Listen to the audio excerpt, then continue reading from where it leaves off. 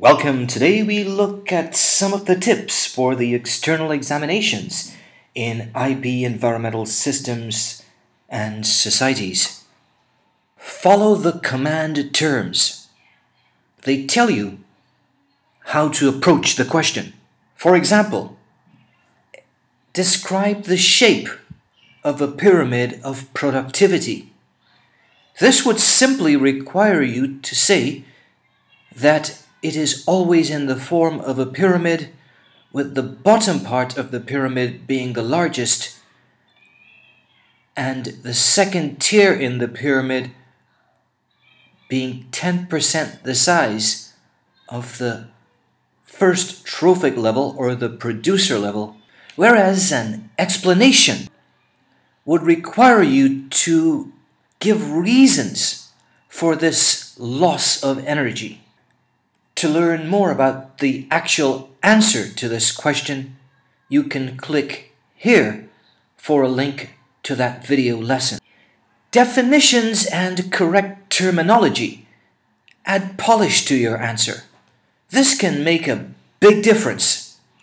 It's worth spending some time to learn them. Definitions like the ecological footprint, the amount of land and water required to support a defined human population at a given standard of living.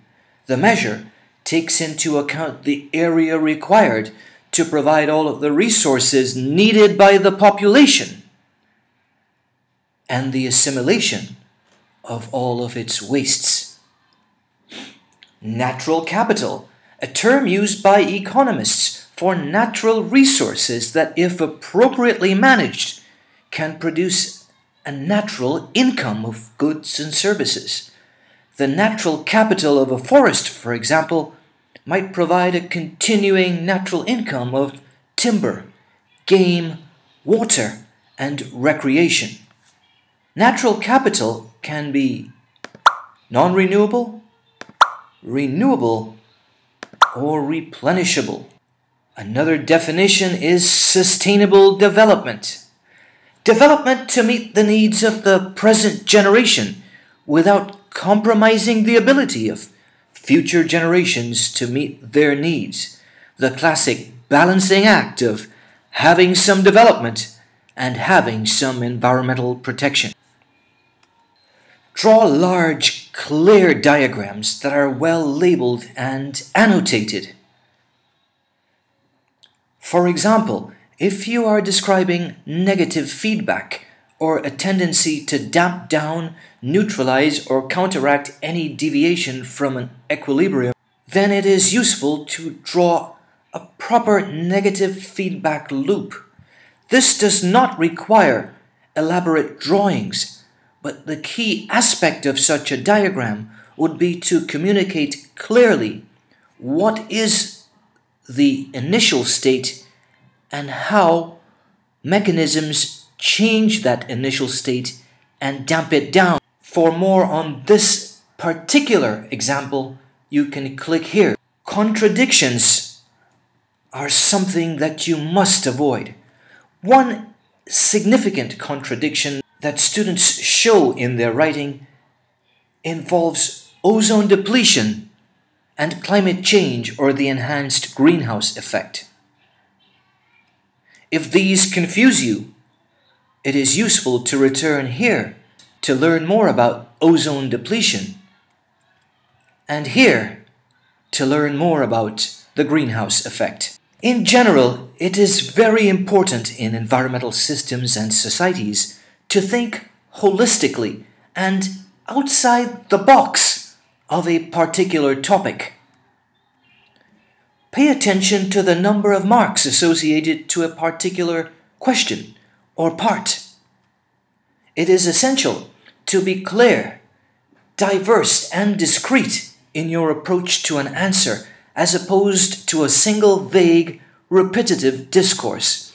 Use bullet points when appropriate and treat each part of a question as a separate entity.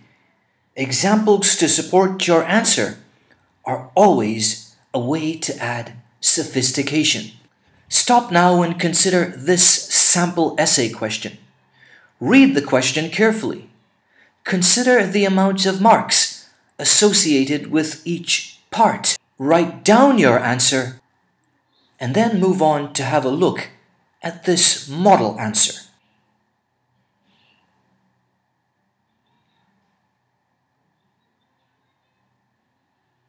Pay careful attention to how the marks are allocated.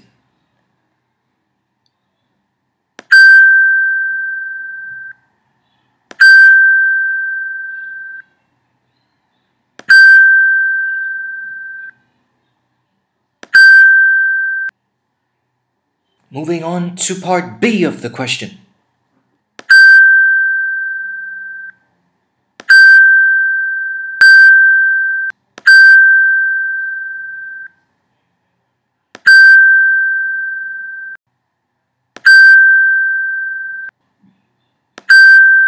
Here, the answer has already scored the 8 marks for the question, but it goes on to add points beyond the mark scheme.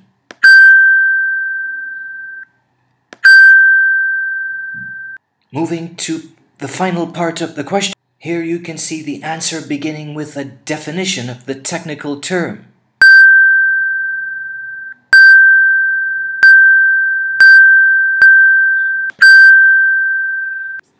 At this point, the 6 marks available for the question have already been scored, and again, there is an additional point beyond the mark scheme. Finally, owing to the clearly worded answers, with good use of technical terms, ESS vocabulary, and points beyond the mark scheme, an answer of this quality will also be awarded 2 additional marks for expression of ideas, leading to a total of 20 out of 20.